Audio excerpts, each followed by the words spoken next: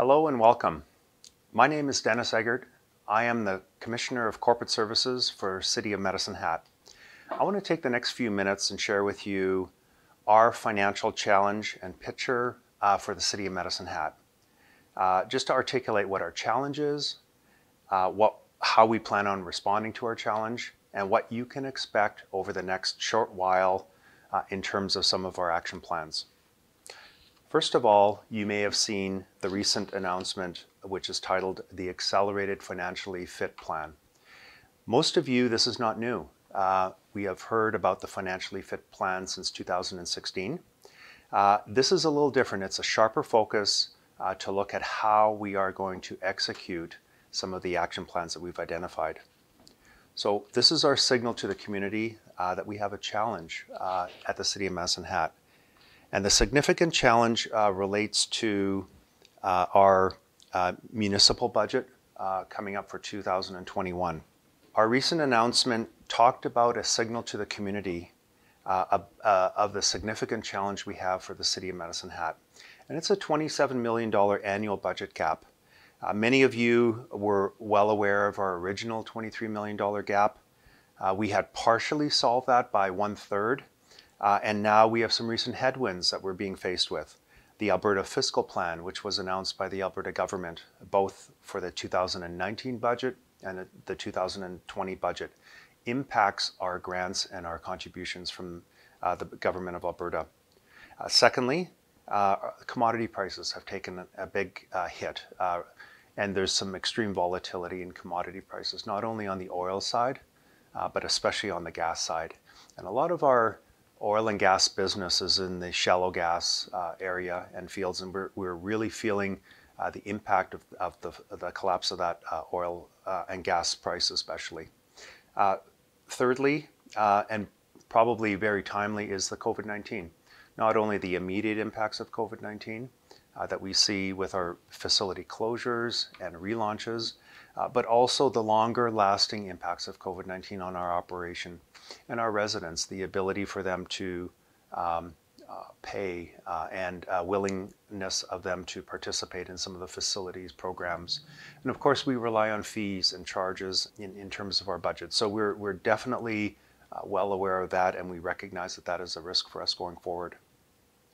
Just to put it in perspective, and I'm going to go back to the original $23 million, if we did not address the challenge ahead of us, our taxes would need to rise in the order of 25 to 30% of our current values.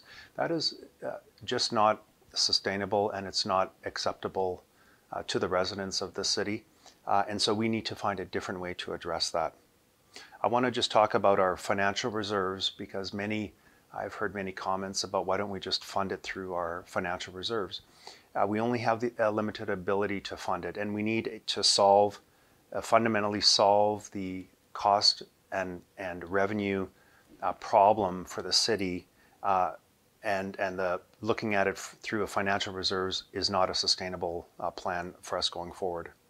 So our challenge needs to be met head on, and that's what we've done. I want to talk a little bit about what our response is to the issue. Our response is Accelerated Financially Fit. And the Accelerated Financially Fit is a refocus on our foundational program from 2016 with the emphasis of the accelerated. So we're looking at a refocus on the execution of initiatives. Many of them will be executed swiftly and in the near term. And this is really to address the situation that we're in. We are reimagining what the new normal could look like for the City of Medicine Hat. We're looking at strategic opportunities that focus on, one, cost savings. And that cost savings could be cost containment, service level adjustments, and also financial engineering on how we finance or pay for certain things. Exploring for new revenue sources. And this is not tax-based revenue. This is other forms of revenue that we should be exploring and looking at for the city. And thirdly, looking at ways to grow our assessment base. And this is our assessment base for property taxes. These are new construction, new businesses coming to town. And the more assessment base we have, the further we can spread our taxes to a broader base. The redefining cost structure of the city really points to the fact that we are responsible stewards of funds of the public purse. And these are funds of residences, and we take that very seriously. Tough decisions will need to be made in the short term. We will have a revised assumption on our property tax revenue. Our property tax revenue originally was forecasted and budgeted to increase by 4% a year, and we're re-looking at that and seeing what a budget could look like for a 0% tax increase. And that would be for 2021 and also going back into 2020.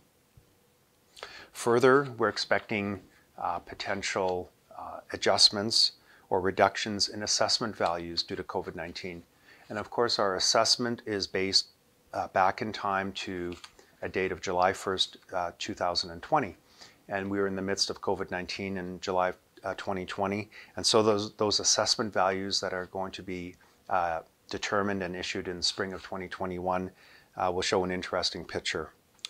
We're also looking at a program to reduce staffing levels throughout the organization.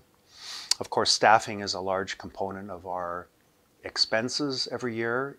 It's approximately 2/3 of our expenses for the municipal operation.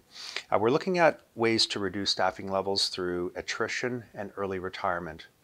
And there'll be more to come on this over the next bit, but expect a reduction in that area. Also, we've recently concluded contract negotiations with CUPE. We're very pleased, and CUPE is very pleased as well, as we've achieved a 0%, 0%, and 2% agreement with CUPE. And also for 2020, we've also mandated a 0% increase for out-of-scope or non-union employees for the city as well.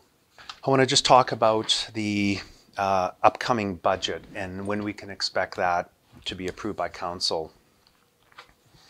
So we have a very formal process. Council will need to approve the budget for 2021.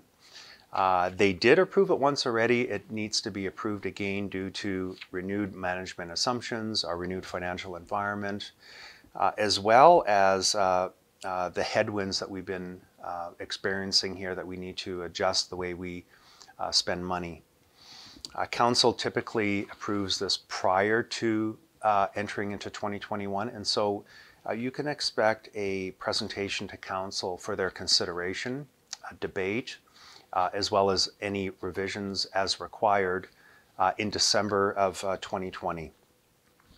The role of the budget presentation is actually quite interesting just to articulate here. Administration will build the budget, including those initiatives that we require to meet our budget targets.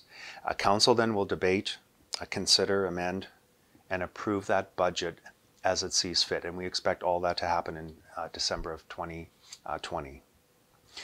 So in summary, we are very well aware of our challenge ahead of us for the city.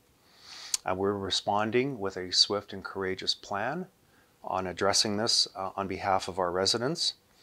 We're all in this together, and we do appreciate your support as we work through this.